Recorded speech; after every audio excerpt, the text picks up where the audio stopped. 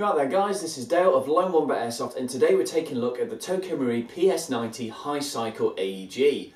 Now if you've never seen one of my video reviews before, the way I always do it is I put some annotations up here and here, so if you can click on those it'll skip ahead straight to the part of the video if you want to find out something specific about this gun. Now I've owned this for a good couple of months and I've put in a lot of hours skirmishing with it, so I've really gotten to know the platform, and most importantly I've allowed any potential flaws or mechanical issues to make themselves known before I review it. And so without any further ado, we're just going to dive straight on into the review. The P90 is a PDW or personal defence weapon created by Belgian manufacturer FN Herstal. It was designed to fire the 5.7 by 28mm round, a small but very high velocity bullet that's capable of piercing modern body armour. The shortened barrel and compact design means that it was used for vehicle crews and special forces groups primarily. It was also designed to be extremely user-friendly regardless of whether you're left or right-handed. The main body has some very rounded edges, which means that it's never going to catch on your spare gear or close environments. It's also completely ambidextrous, so much so that the spent shell casings would actually eject at the bottom of the gun. So regardless of whether you're left or right-handed, you never had to worry about where the spent brass was going. The PS90 variant, which we see just here, was originally designed for the American civilian market. The extended outer barrel was put in place to comply with local law enforcement, where they put in a tax law trying to regulate short-barreled rifles. Also, it was shipped with a limited 30-round magazine. Usually they hold 50 rounds, again to comply with tax laws. Now, luckily for us, however, the airsoft version by Tokyo Marui, this outer barrel can be completely removed. It doesn't affect performance whatsoever. The magazines hold 300 rounds, so capacity is not an issue, and it's also fully automatic. Now, I picked this gun up from firesupport.co.uk for about £315, and at the time of recording they still have plenty of these guns in stock, so I'm going to drop a link in the description down below if you want to pick one up yourself. So what exactly do you get in the box once it actually turns up? Well, the first thing I want to point out with this box is it has an extremely large image of the gun on the front and several on the sides as well. So if you plan on transporting your gun to game sites in this, be careful where you show this box, just in case that general members of the public, they might get the wrong idea if they see a box with a giant ass picture of a submachine gun on it. Now, inside the box itself, you're going to find your P90 held in place by this very low profile Velcro strip just here. Also, it's quite stylish, I noticed, on the inside. It makes a good display case if ever you want to show it off. Inside the box you're going to find a manual just here. Now when you first open this, it can be a little bit intimidating by the sheer volume of Japanese characters in it, but when you look a bit closer it is also written in very clear and easily understandable English. Just give it a quick read. There is some good English printed in this, even though looking at all the Japanese characters might put you off a little bit. Also, you get included a paper shooting target with your general warnings on it as well, and not one but two packets of rubbishy token BBs. These are your standard, absolutely terrible ones. Never use these. Now, these ones that come with it as well, the second packet, they look a bit more high quality, but just to play it safe, I'd get some actual airsofting BBs and use those instead of both of these packets. You also get a little unjamming rod at the bottom. So overall, it's quite a nice presentation for a box, and I've been using it to transport it to games as well. So fairly decent actually. They've put a fair amount of extras in as well as your P90. So the first thing you're going to notice when you pick up the P90 is that it kind of feels a little bit like a toy. This is mainly due to the fact that the gun is almost exclusively plastic bodied, as are most Tokyo Marui guns, but it's also very light as well, which can detract from the realism a little bit. Now, that's not to say that it doesn't feel like a high-quality gun. It does, but some people have a thing about plastic-bodied guns, and if you're one of those people, then perhaps this isn't something you'd like to feel that much.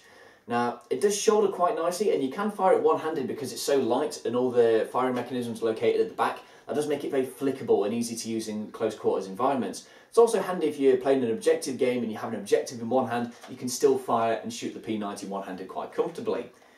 One thing I've noticed though, especially with one-handed use, is that because the finish is quite slippery, you tend to find it twists at your grip a little bit when one-handed it, but that's just a minor niggle really. Another thing with the finish as well, I've noticed it started to scratch in some bits around the side of it as it's been caught on bits of woodland, so it is quite easy to mark. Now, if you can get over the fact that it's plastic bodied, if you're not really bothered about that, then it does give a fairly good first impression, honestly, especially considering how light it is, but as I say, plastic body, not for everyone. So going over some of the features of the gun then, the first thing to note is that this outer barrel can be removed without affecting the performance of the gun in any way. You just simply twist it to remove it. Now, personally I think this thing is absolutely hideous and I've never played with it on the actual gun. Once you remove the outer barrel, it does expose the thread at the front of the gun just here, which allows you to attach suppressors and other flash hiders if you want to. The gun does also have a mock charging handle, which is spring-loaded but serves no purpose whatsoever because the hop-up is actually located here, inside the thumb hole of the stock just here. There's a little trapdoor that you push back and there's your hop-up in there. It's a rotary dial type and it's a little bit stiff, but it's very accurate and easy to make precise adjustments with. And because it's stiff, you know it's not going to change itself mid-game. Going back to the front of the gun, it has 3 rails. It has a big top one just here and 2 little ones on either side. Now, one thing I've noticed with these side rails is that there's only 1 point of contact on them, so they're basically only good for single contact things like pistol attachments, that sort of thing. But also, if you have an attachment that's too wide, such as this mount I use for my contour camera, when you try and mount it on, it's going to actually clash with the front of the magazine, so you can't actually load mags into the gun if your clamp for the attachment's too thick. So if you are getting attachments for this gun, make sure they're single point of contact only and that you can fit them on and take the mag in and out. Otherwise, obviously, you're going to find yourself in a bit of trouble and won't be able to use the attachments. A couple of things as well. At the front of the gun, you've got your fire selector just here. Now, you can twist it from safe, semi, and full auto. It's also worth noting that the trigger is a dual stage type, meaning that on fully automatic, if you pull the trigger back halfway, it'll fire off shots one at a time, pull it back all the way, and it'll go to full auto. Now, I have had a problem with the semi-auto feature on this gun, however. What it tends to do is it has a bit of an identity crisis. Sometimes it'll fire semi, but sometimes it'll also spit out a burst of 5 or 6 rounds. Now, this is a bit of a deal breaker for me because I originally wanted this gun to go to indoor CQB sites, but if there's semi-auto only days and this gun starts firing burst fire, you're going to have trouble with players and marshals. In fact, I haven't actually been able to take this to a CQB site because I've been worried that I won't actually even be able to allow to use it because of this flaw. Now, going back over the rest of the gun, you've got the top loading mag just here. I've been using the 300 round high caps, and 90% of the time I've had no trouble with them whatsoever. There are some cases where the BBs aren't feeding at the back, just give it a quick slap on the top to jiggle the rounds around and it'll get going again. Sometimes, however, I have had one mag that the instant you drop it in, it actually completely unwinds itself. And this is an issue because the actual winder for the mag is located underneath the magazine itself, not on top. So you can't top up the winder on this mid-game. Luckily, once it's working properly, it will last an entire worth of magazine on one complete wind.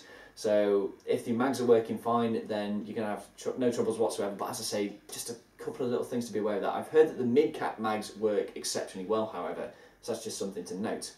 You take the mags in and out by pulling back these 2 tabs just here. So you push them back, lift the mag out, and then goes the new one. Once you do put the mag in, I will give it a quick double tap with the back of my palm just to make sure that it is actually clicked in place. It is very stiff, this mag release, so you just want to make sure your mag is in all the way. On the subject of the mags as well, you load them by opening them up just here. There's a little slider tab that you bring all the way up to the top, and then you open this trap door here and load the BBs in. It's important to know that you need to pull the slider up before you open the trap door, otherwise you're going to be loading BBs into the spring behind the mechanism that pushes them towards the feeding. So just be aware of that. Just a little thing really, but you'll pick it up quite easily. It's a very simple thing to remember. Now going right to the back of the gun, you have your battery storage space just here. On the buttstock there's a tab on the bottom that if you press inwards it allows it to slide off and away you go. Now the gun originally comes with Tamiya connectors. I changed mine out to Dean's. And the battery space is this bit here. It's a very chunky rectangular shape, so finding batteries was a bit of a challenge, but I've been running it on these LiPos with no trouble whatsoever. So in the conversion from a real steel to an airsoft gun, it's produced a very interesting, compact, ambidextrous design, which I'm very much a fan of. However, there are 1 or 2 issues with it. Another mechanical issue I had is that on the second game I ever used this gun on, the fuse blew out. Now, if I hadn't had a spare gun, I'd have been stuffed for the rest of the day, and that would have been a waste of money and time. So, a little bit annoyed with that.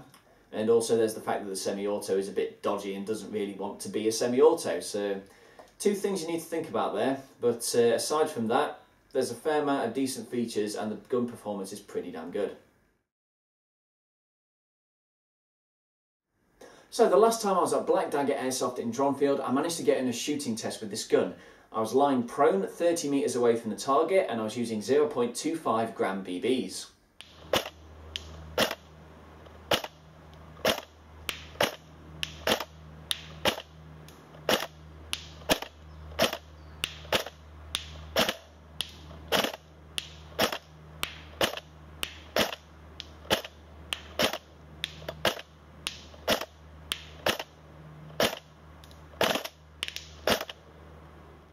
So as can be seen from the shooting test, a lot of the shots actually managed to connect with the target. This means that even though the gun is actually very small and compact, it can still actually be fairly accurate at range, surprisingly so in fact. One thing that you may have picked up on the shooting test though, I was using semi-auto fire the entire time, but sometimes the gun was double tapping and sending bursts down range. That wasn't me, that was the gun.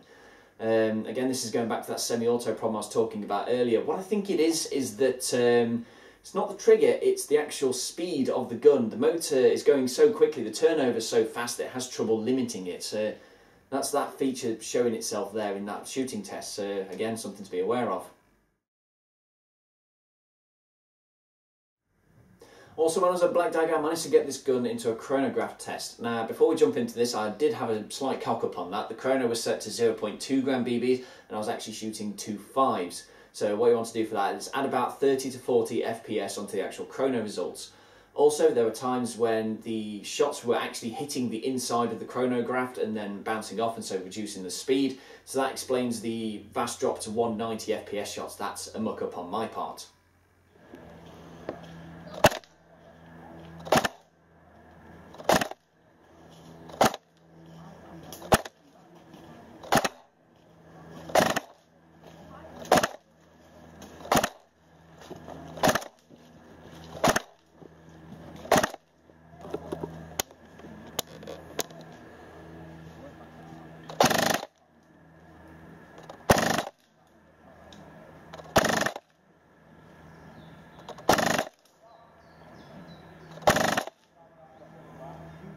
So as can be seen from the chrono test, it was shooting around about 240 what it was reading, which when you convert it back to what a 0.2 gram should have been fine, that's 270, 280, which is exactly what they've written on the side of the box before it left the Tokyo Marui factory. So fairly consistent FPS. Because it's a Japanese gun, it's always going to be shooting around about 280, just because they have different FPS limits over there. What this means is that the shots coming out of this gun are going to be quite slow. So much so, in fact, that even at long ranges, your target can sometimes see the BBs coming and has time to duck back into cover. So even though the hop-up, which is very decent in this gun, can reach targets at long ranges, sometimes they can see the shots coming and have time to get out of the way.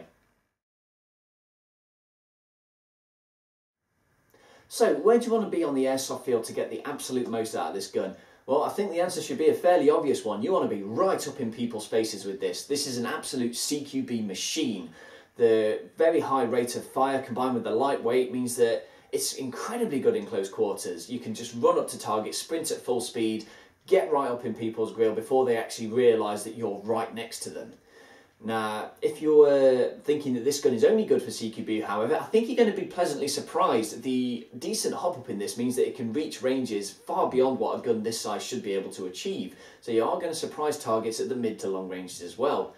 Couple of things to note, when you're using this gun, especially on fully automatic, there are two things you're going to run out of very quickly: ammo and friends. It is extremely easy to overkill people with this because of the rate of fire, and when you're hosing down another target, they're going to get rightfully pissed off about it. It's very easy to do because of the rate of fire of this gun. So watch your trigger discipline out there, otherwise you're going to piss off a fair few of your other players. Aside from that, however, and the semi-auto problems that I mentioned recently, which stops you from going to semi-auto only games, this is an extremely good gun, good for close quarters, but also surprisingly good at the mid to long range as well. So to summarise then, is the Tokyo Marui P90 Hi-Cycle worth picking up? Now, this was a surprisingly tough call for me to make because the gun is an absolute riot to use, but I'm going to have to say that I can't recommend this gun. This is mainly due to the semi-auto problems that I listed earlier. If you can't take a CQB gun to CQB sites because it starts burst firing on semi-auto, it completely kills the idea of this gun stone dead. Now, if you go to sites where semi-auto only isn't an issue, or you're an outdoor player, you're going to have a whale of a time with this gun. But if you were looking for something that is good for close quarters, semi-auto only days, I think you're a bit out of luck on this one, unfortunately. Now, I do hope that you've enjoyed this video review of the Tokyo Marui PS90 Hi-Cycle AEG. If you've got any questions you'd like to leave, maybe you've had your own things about this gun, your own experiences that you want to share, just leave them in the comment section down below and I'll get back to you as soon as I can. And until next time, this has been Dale of Lone Wombat Airsoft.